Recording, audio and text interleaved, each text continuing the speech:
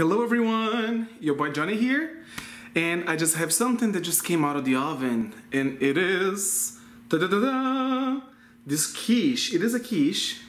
I will slice it later and try it for you guys at the end of the video. But if you want to learn how to make the dough, how to have choices for toppings, or just stay tuned, because this one is a banger. I am telling you guys already. And all the descriptions for all the ingredients will be listed below. So if you have any doubts, just check it out right there and just jump right into it. Yeah? If you want to learn how to make your quiche with this beautiful golden caramelized dough, stay tuned.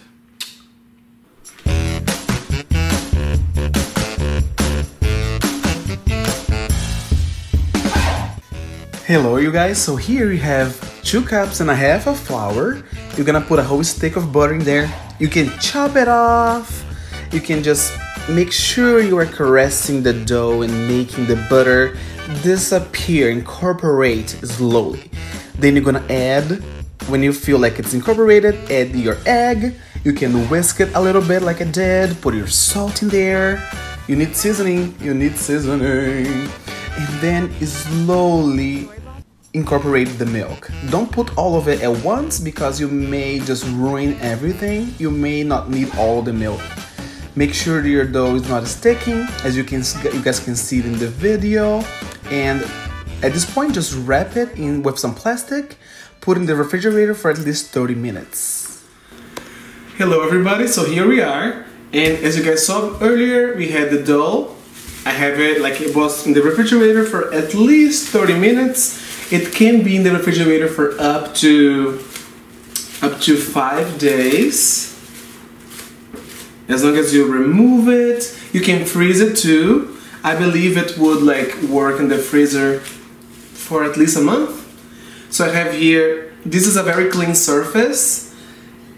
And I have here some flour, just to make sure that the dough is not gonna stick. And we are going to roll it out. So to roll it out, we're gonna use a bottle of either wine or anything you have at home that is easy. Okay, let's press it down. Let's give it a good shape and start rolling it out.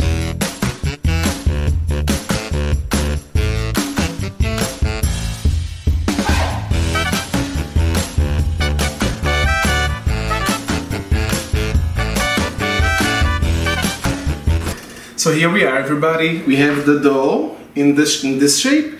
I have this tray over here. Like it's not too deep.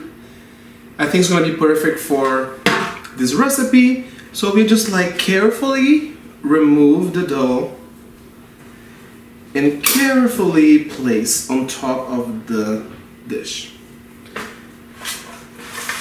Here we are, and carefully we're just gonna like let the dough relax in there. We are stressed, but the dough doesn't have to be, right? Because what is important is that after you cut all of the excess dough, you're going to put this in the oven at 380 degrees for 10 minutes. And before you do that, just make sure you make a lot of holes with a fork all over the bottom. And then you're gonna put something on top of it to weigh it down. You know, make sure that everything has holes in them everywhere. And I am going to cover the bottom of this pan with some rice. And I'm gonna put it in the oven. And the rice is gonna make sure that the dough is not gonna be like getting weird, and the shape's gonna be maintained because of the weight of the rice. And I will show what I have prepared for you guys in a little bit, but for now, let me put this in the oven, okay? And I'll be right back. My dough just came out of the oven. As you can see, it's starting to brown. It's not too brown yet because it's still gonna go back in the oven. So we are going to put our fillings in here, and I have 2 options. So I have here in this Ziploc bag, not fancy but works, just some shredded chicken. Just chicken that I bought or that I cooked with some vegetable stock. I added some more veggies and seasoning. And I have here another option that is actually vegetarian. In this other Ziploc bag, I have some beets. And these beets I roasted in the oven. Look at this, how beautiful color. I didn't cook them in the water. I roast them in the oven with some aluminum foil. Let it get like soft and cooked. Then I chopped and threw it on a pan with some garlic, thyme, some lemon zest, lemon juice. You need some lemon to give some acidity. And in the end, after it cooked and developed the flavors, I added some feta cheese. I'm gonna add to my egg mixture. It said 4 eggs. 4 eggs, a third of a cup of cream, some cheese, salt and pepper, and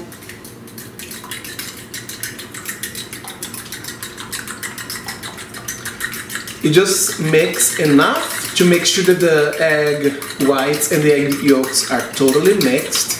You don't want to have clumps like as if you were eating an omelette. That's not what we want. And we just place all over your quiche until, oh, this is just perfect, because as you guys can see, it's just above the surface. Okay everybody, so if you are wanting to see before I put it in the oven, so here it is, just covered with the egg mixture, and I will be back to show this after it's cooked.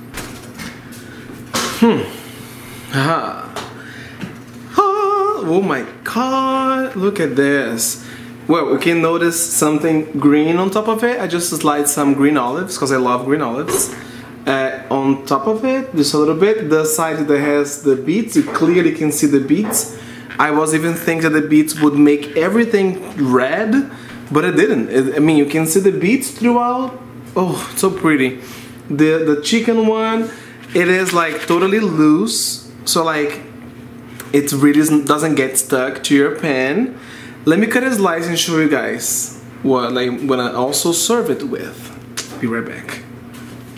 So here it is. I have here for you guys the chicken, a slice of the chicken part of the quiche, and look at that. Look at the color. Look at the steam. I can see it from here. I don't know if you guys can.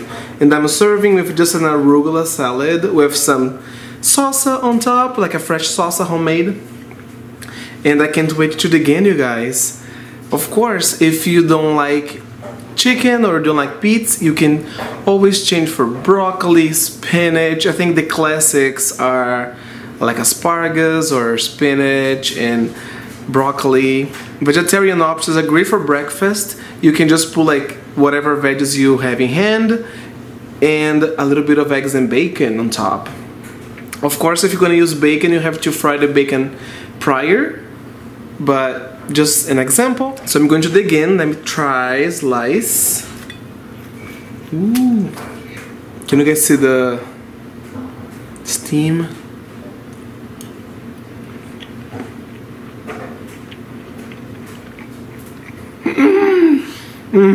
So good. The dough is crunchy, flaky, and buttery. Oh my god, so good. Well, I have to go now, guys. Thank you so much for staying here. Don't forget to hit the like button and subscribe. And see you guys next time. Bye.